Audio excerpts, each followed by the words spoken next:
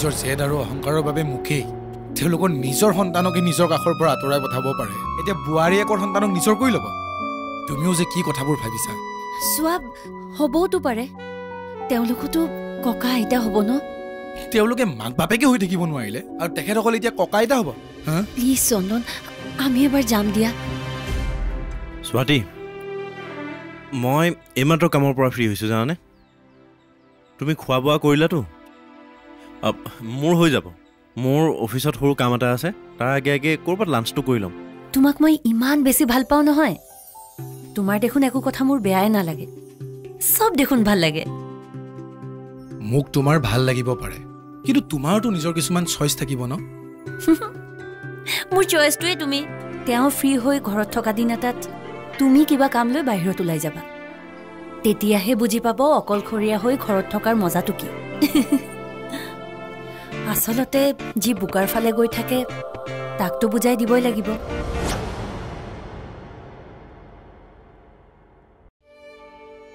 মই জানো প্ৰয়াগক কিবা বুজাবৰ প্ৰয়োজন আছে কিয় বুজাব লাগে মই মোৰ গধুৰ মনটোক দেখি মোৰ অভিমানবোৰ দেখি সি নিজে কিয় বুজি নাপায় মোৰ নিসংগতাক এই ফ্লেটটোৰ মাজত নিজকে নিজে কিমান সংগ দি জীৱন কটাম এই যা নেভাবো এইবোৰ কথা প্ৰয়াগৰ কথাওতো হয় টকা পইচা নহ'লে জানো চলিব পাৰি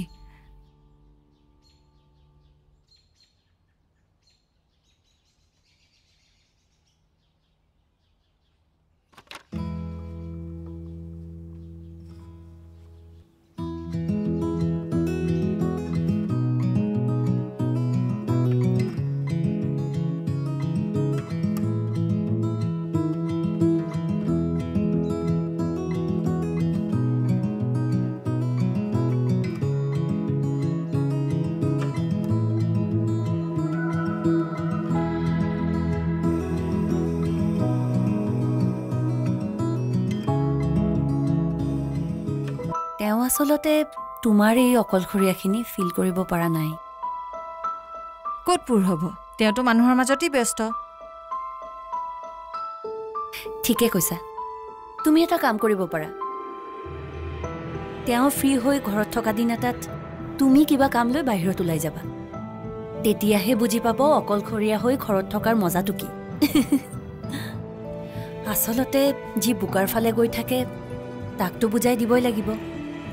যে বুকা গাত লাগিলে কিমান দিগদাৰ হ'ব পাৰে স্বাতী স্বাতী কি হ'ল দৰজা লক নকৰাকৈ ইয়াত বহি আছা যে দুৱাৰেই লক নকৰিলোঁ নেকি পাহৰিলা চাগে মই এইমাত্ৰ আহি পাইছোঁহে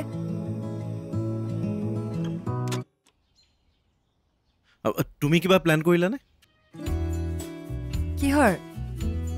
ডিনাৰৰ কথা কৈছিলোঁ যে ক'ত যাবা কোৱা নালাগে দিয়া তুমি এনেও গোটেই দিনটো কাম কৰি ভাগৰি আহিছা আজি নাযাওঁ দিয়া কিয় তোমাৰ জানো দিনটো অকলে থাকি ঘৰত আমনি লগা নাই মই জানো আজিয়ে অকলে আছোঁ কি খাবা কোৱা মই গৈ লৈ আহিম নালাগে দিয়া একো আনিব নালাগে যি আছে তাকেই বনাম তুমি এটা ফ্ৰেছ হৈ লোৱা মোৰ কাৰণে ইমান কষ্ট কৰিব নালাগে তোমাৰ কাৰণেতো কষ্ট কৰি আছোঁ তোমাৰ বাহিৰে মোৰ আছেনো কোন কোৱা হ'ব এতিয়া ফ্ৰেছ হৈ আহা যোৱা আমি আজি কথা পাতিয়ে সময়বোৰ পাৰ কৰিম হ'ব এতিয়া যোৱা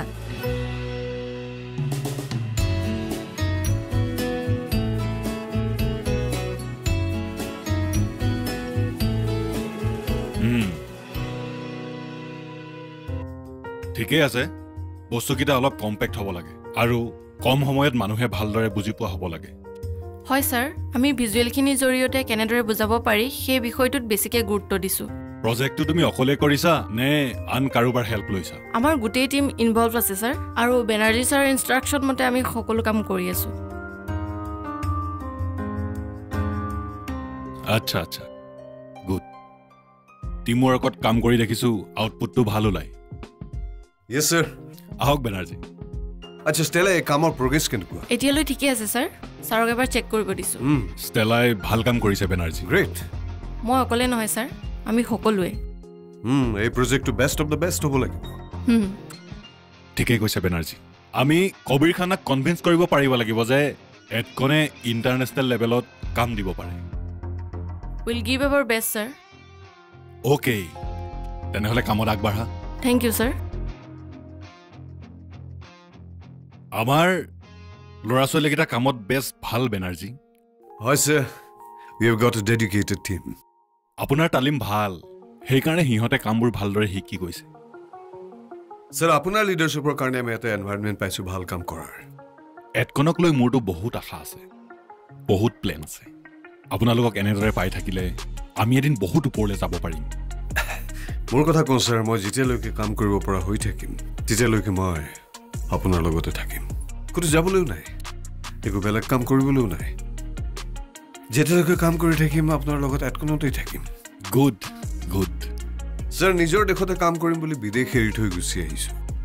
আৰু যেদিন থেকে কামত ইনভলভ হৈছোঁ সেইদিনাখনৰ পৰা এডকনতেই আছোঁ এই এডকনেই মোৰ কাম এডকনেই মোৰ ঘৰ মোৰতো নিজৰ ফেমিলি বুলিবলৈ একোৱেই নাই এডকনেই মোৰ ফেমিলি আপোনাৰ লগত মই আছোঁ বেনাৰ্জী আপোনাক কোনোদিন অকলশৰীয়া হ'বলৈ নিদিওঁ don't worry thank U sir thank you so' much fine arts পঢ়ি 2 বছৰ কটোৱাৰ পিছত কমাৰ্চিয়েল আৰ্টিষ্ট হোৱাৰ সংকল্প লৈছিলোঁ কাৰণ মোৰ ঘৰখন নচলা হৈছিল ঘৰখনত আঁকিবলৈ ঠাই নোহোৱা হৈছিল 2খন আৰ্ট স্কুলত মাষ্টাৰী কৰি মাহে 1200 টকা গোটাইছিলোঁ আৰু নিজৰ যদি কেতিয়াবা কিবা ছবি আঁকিব মন যায় ৰাতি ষ্ট্ৰীট লাইটৰ পোহৰতে আঁকিছিলোঁ গুড মৰ্ণিং ভাস্বতীবা গুড মৰ্ণিং মায়া কেনে আছা কালি যেনে আছিলোঁ তেনেই আছোঁ একো বেলেগ হোৱা নাই ৰাতিটোৰ ভিতৰতনো কি বেলেগ হ'ম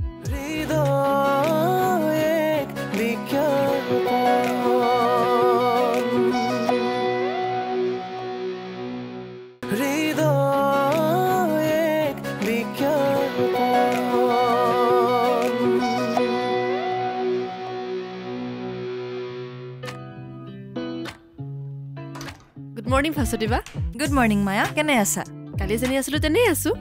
একো বেলেগ হোৱা নাই ৰাতিটোৰ ভিতৰতনো কি বেলেগ হ'ম ডিউটিৰ পৰা গ'লোঁ ভাত খালোঁ পুৱা উঠিলোঁ আকৌ ডিউটিলৈ আহিলোঁ গুড মৰ্ণিং চিন্ময় মৰ্ণিং ক'ত যোৱা নাই মানে এনেই বাহিৰত কাম অলপ আছিলে হয় আছে ৰ'ব মই জনাই আছোঁ তুমি মোক কিবা বেয়া পাই আছা নেকি ভালদৰে নমতাই হ'লা যে নাই নাই নাই পোৱা ইমান গহীন দেখাই আছা মই ভাবিলোঁ কিবা বেয়াই পালা নেকি মই কবিতা বেয়া নাপাওঁ মোক তুমি অলপ সময় দিব পাৰিবা সময় অলপমান কথা পাতিব আছিলে তোমাৰ নতুন ছবিৰ কথা নহয় মোৰ কথা মোৰ নিজৰ কথা হয়তো তুমি শুনি আমনি পাব পাৰা কিন্তু মোৰ কথাখিনি তোমাৰ লগত পাতিবলৈ মন আছিল ঠিক আছে আজি অফিচৰ পাছত লগ হ'ম ক'ৰবাত বহিম মুকলি হাৱাও খাম আৰু তোমাৰ কথা শুনিম হ'ব হ'ব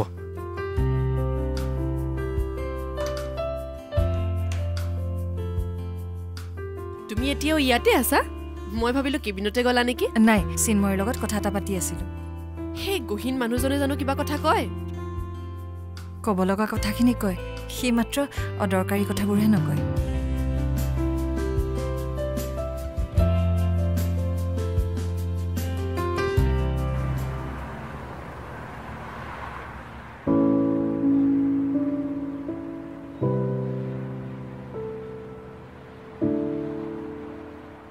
চিন্ময় এইফালে আহা আহা তুমি যদি বাইকখনেই আনা মোক ক'ব লাগিছিল ময়ো তোমাৰ লগতে আহিলোহেঁতেন নহয় মোৰ মানে বেলেগ এটা কাম আছিলে বহা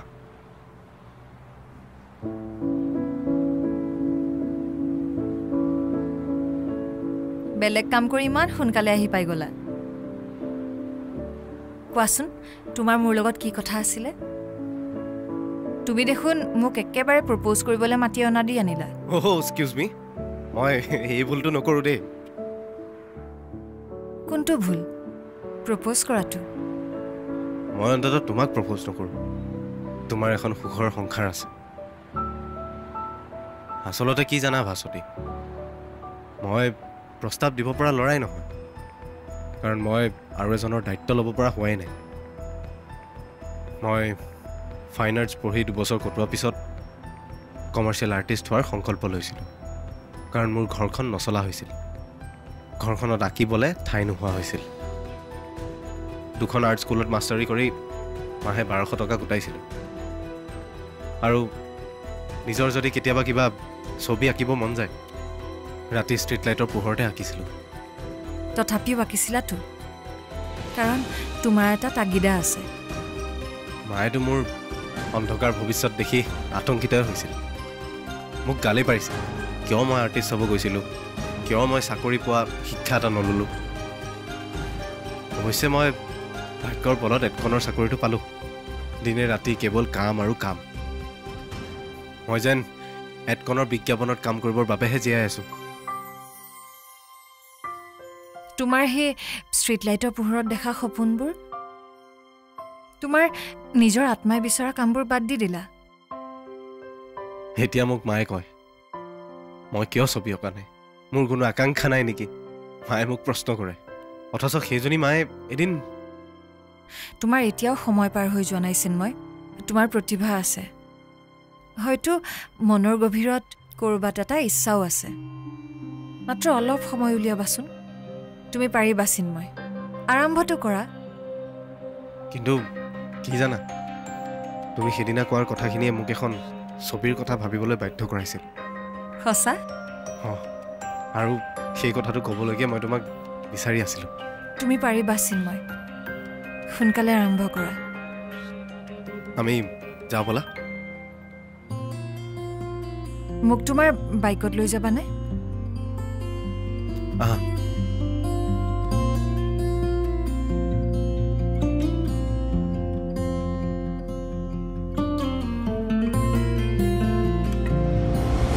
টোপনি গৈছিল নেকি নাই এনেই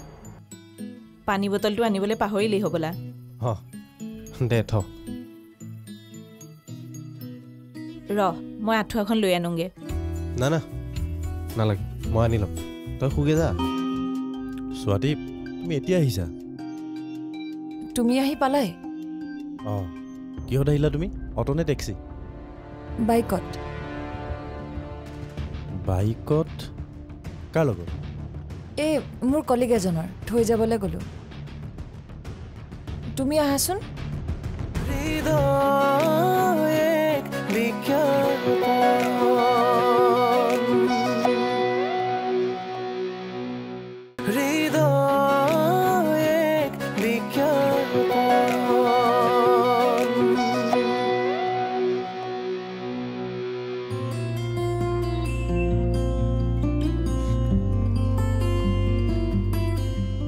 আজি নুসুমত আজি নুসুমাও দিয়া পাছত কেতিয়াবা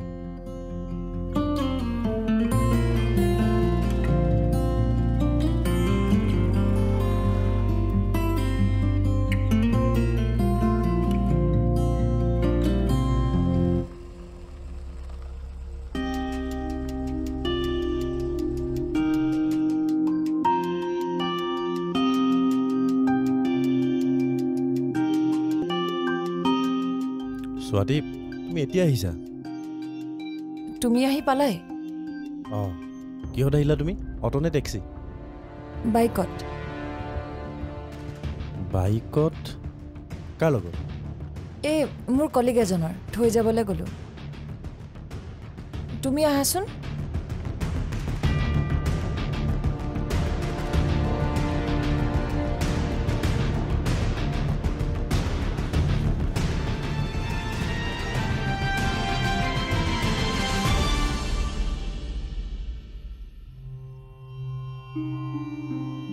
তুমি যদি বাইকখনে আনা মোক ক'ব লাগিছিল ময়ো তোমাৰ লগতে আহিলোহেঁতেন নহয় মোৰ মানে বেলেগ এটা কাম আছিল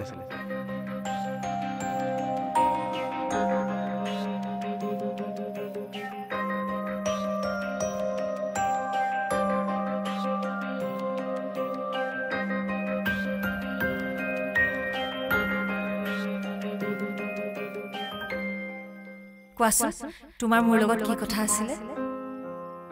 তুমি দেখোন মোক একেবাৰে প্ৰপ'জ কৰিবলৈ মাতি অনা দি আনিলা এক্সকিউজ মি মই এই ভুলটো নকৰোঁ দেই।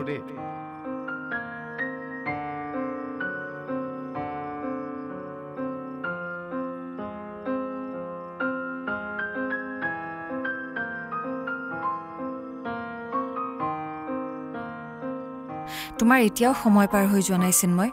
তোমাৰ প্ৰতিভা আছে, হয়তো মনৰ গভীৰত ক'ৰবাত এটা ইচ্ছাও আছে। মাত্ৰ অলপ সময় উলিয়াবাচোন,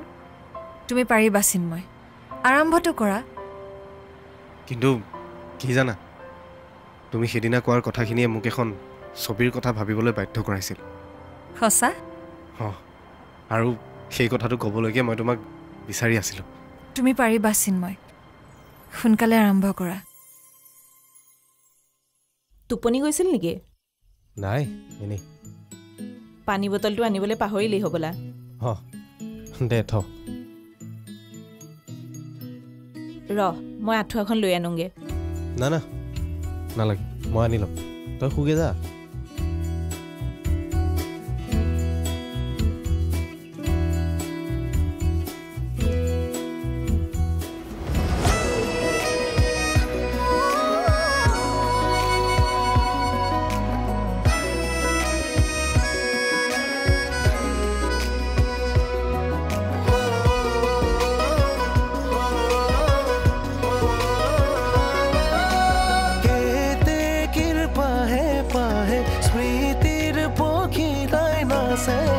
আঙুলিৰ ফাকে ফাকে সময় বাগৰে জীৱন জয়ৰ দুৰন্ত অভিযান, নিজৰ লগতে নিজৰে অভিমান, জীৱনৰ পাততে লিখো আবেদন, হৃদয় এক বিজ্ঞাপন।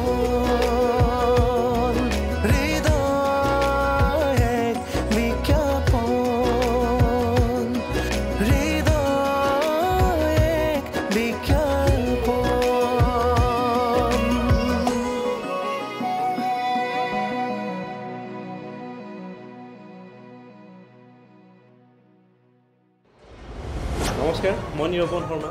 আৰু মই আইৰিছ ছেত্ৰী। হৃদয় বিজ্ঞাপনৰ পৰিয়ালৰ তৰফৰ পৰা আপোনালোক সকলোলৈ আগন্তুক ৰঙালী বিহু আৰু অসমীয়া নৱবৰ্ষৰ ইয়াৰ পৰা শুভেচ্ছা জনালোঁ।